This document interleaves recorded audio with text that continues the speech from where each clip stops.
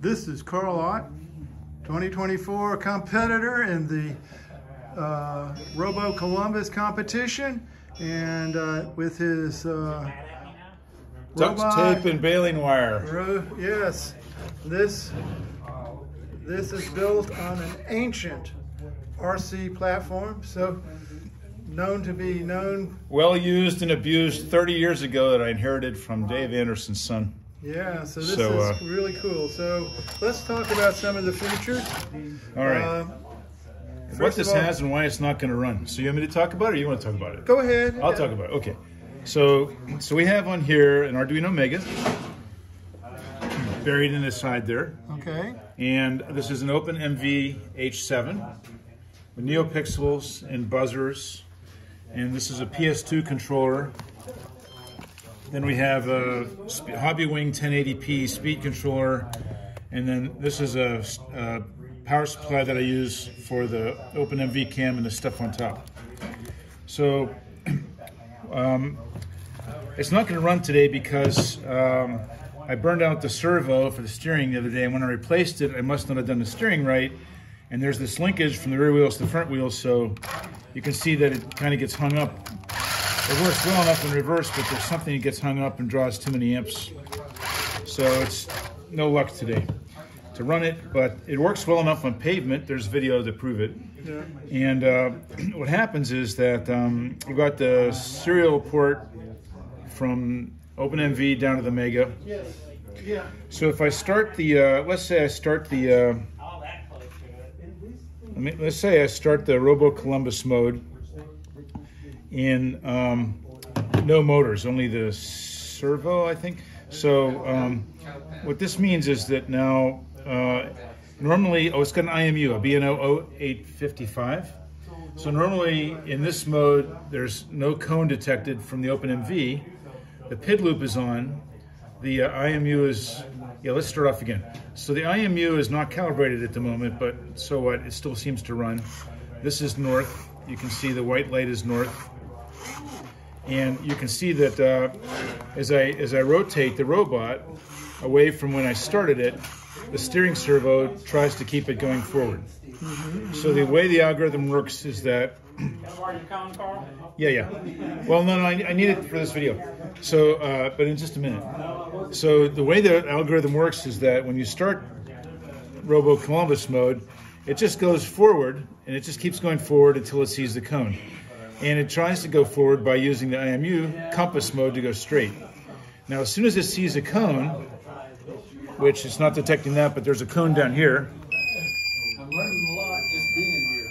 Then the, so we'll start that over again. So, hi doggy. Hi doggy. So let's say we aim it in this direction. So now it's going to try and keep the servos aimed towards the original heading until it sees a cone. Then as soon as it sees a cone, each has their separate mode.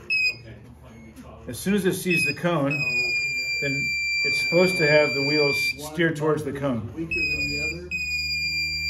And then once it gets close enough to the cone, you get the high-pitched thing, and it does the reverse turnaround to head back to the other cone.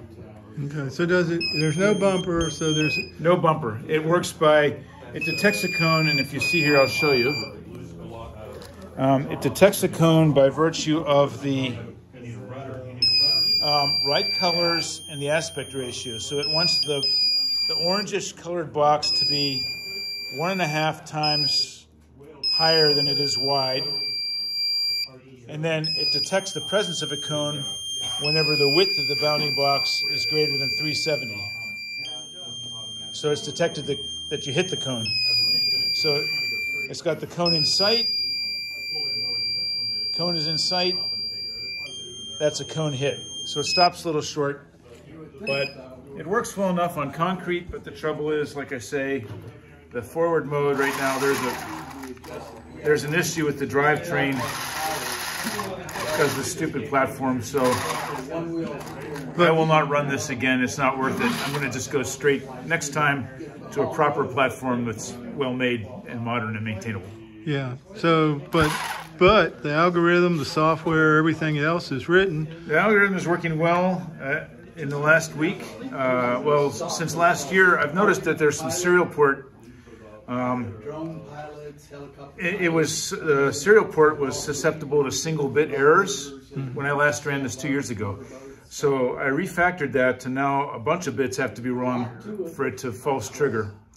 And then also the issue was that I used the Arduino soft servo library, and that had interrupt conflicts, so it was just really screwing up serial transfers, and I got bad data. Well, for what it's worth. So now what I've done is I've replaced I've done two things. I've replaced the soft servo library with a PWM library, so it uses hardware timing now, and it doesn't have the interrupt interference. And the other thing I did was that even now, the asynchronous nature, so this spits out across the serial port as fast as it can, but I run a 20 millisecond interrupt loop. Everything's timed on a 20 millisecond loop. And as best as I can tell, that transfer is getting stomped on, so about 0.2% of the time, I get bad packets down to the... And when that happens now, what I do is if I had a cone detected, but I get a bad packet, then I use the sample from the prior period, and then the next packet's good as rain again, good as right. Okay, let me ask you this. Okay. Your transfer speed is 11.5.200. The what? 115.200. Is that what your serial port? Yeah, that port runs at 115.200. Yeah. So I'm curious. Why not? How big is your packet? Just for curiosity. How many characters? I send 2 integers, so no big deal. 16 bytes total. Okay. And it used to be, originally 3 years ago, this was 9600 baud, but that was blocking code for so much time that we sped it up. Yeah, that's what I was wondering, if you kick up your serial port, if you could. Yeah, and all that does is minimize the chance of hitting it. Okay, now we got to ask the questions. What's that? You got blue, white, and red. What is, you said red was north? No. White is north. White is compass north. Right. And the blue is the front of the robot, the red is the back of the robot, and those colors are just left over because the code driving this was from my hover sim, which the orientation of the robot could change with respect to the platform. Okay. And so world. There's no heading light ever comes on?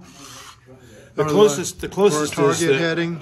This shows that right now the blue is between the two yellows. So this is straightforward compared to when we started RoboColumbus. Okay. That means it needs to steer to the left, and you can see the servos. Yeah, I like that it. means it needs to steer to the right. This is cool. I like the way you did that. Which what works are these great. over here? Oh, that's the calibration. This one says the PID loop is on, so the heading PID is off right now.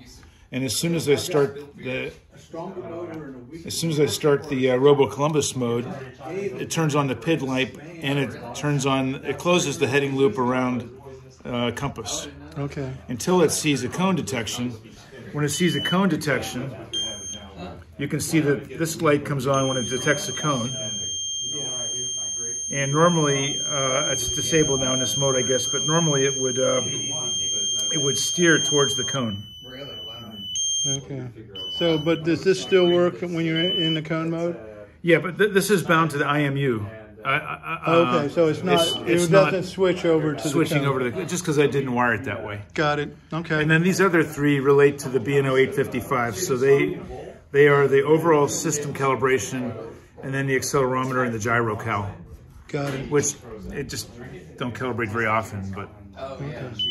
Well, Carl, a lot of good ideas in here. It really is. I would have loved to see it run. So, well, I gotta thank Steve, because when his first mechanic blew out, I blew a fuse in the grass, and Steve let me replace my original inline fuse, which nobody had a spare for, with this guy. Okay. And then the drive mechanism in there that is perpetually bad. The paper clip I had broke, it wore out, and those dog bones are like $2 a piece, right? I just want you. Yeah. And if you have one, I'd pay $5. So anyhow, yeah, I'm just saying, Amazon, is your friend on things like that. Yeah. Okay. All right. Next time, proper platform. Last time for duct tape and baling wire. Okay. Yeah. Thanks, Carl. Yeah. Great interview. Thank you.